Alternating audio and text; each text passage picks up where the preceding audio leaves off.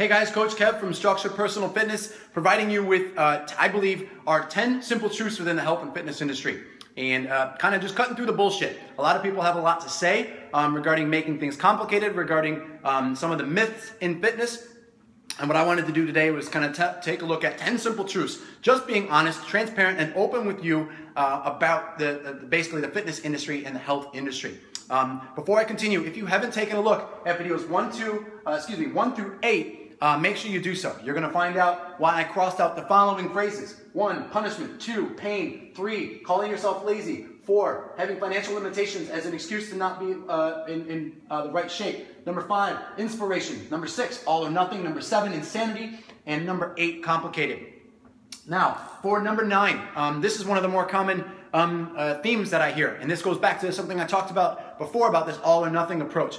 The magic number I think you need to get to know is not 100%. I don't think you need to be 100% compliant in a 365-day span with your diet, with working out, with just about anything. I think for most people, having 100% compliance in everything that you do is going to be challenging. And I want to be real with you for a second and say, having a life and being able to enjoy a birthday cake, being able to enjoy a special meal with a loved one, being able to enjoy life, it's more important than being 100% compliant because you say you did. Now, if you're going to do a fitness competition, that's a whole different story. Not talking to you. If you're going to do a marathon, whole different story. Still not talking to you.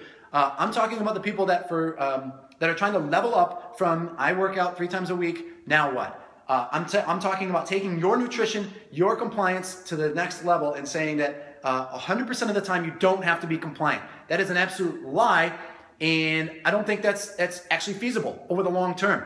One of the words that we use quite frequently is this concept of sustenance. I want you to be able to participate in health and fitness, to feel comfortable, to feel confident with the health choices that you make on a weekly, on a daily, on a monthly, on a yearly basis, to know that over time, you're going to be able to sustain this whole concept of what it means for you to be healthy, not what it means for me. Completely different situation.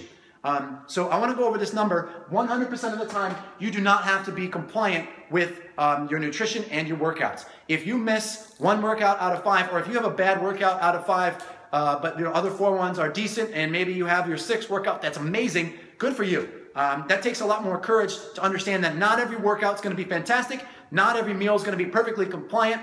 And I think the biggest number that I want you to get to know is not 100%. So I'm going to cross that off. And I'm going to go with, from a nutritional standpoint, it's 80%. I think if you can go 80% of the time and get the things that you need from whole food and get the things that you need from either meal prep or your local deli or a meal preparation service, however you want to look at it. But if you can understand that 100% of the time compliance, 100% compliance is usually not sustainable, and you can still be successful being compliant 80% of the time, including maybe 10% of the other time supplementing with protein shakes, with protein bars, at least like Quest bars and some of the other ones. But 100% of the time, you do not have to be compliant.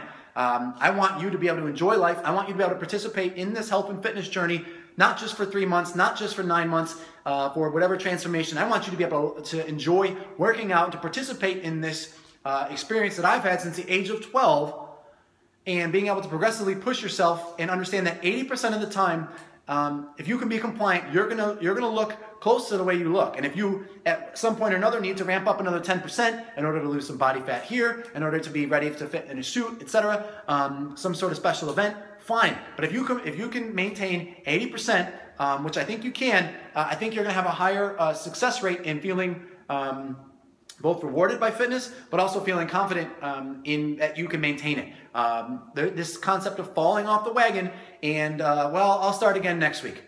Listen, you can have a bad meal. There are ways to fix it. We've gone over intermittent fasting before, and I think that's a very good topic. But understanding this concept, 80% of the time, if you eat well, according to the things that you know you need to eat, eating whole foods, not necessarily packaged foods and processed foods and all this other stuff, drinking enough water, 80% of the time, if you do those things, I think you're going to find yourself successful. And I think you're going to find yourself more likely to continue on this journey and less likely to just throw in the towel and say, oh, I fell off the wagon. I'm going to start again in 2016. I'm going to start again after the summer.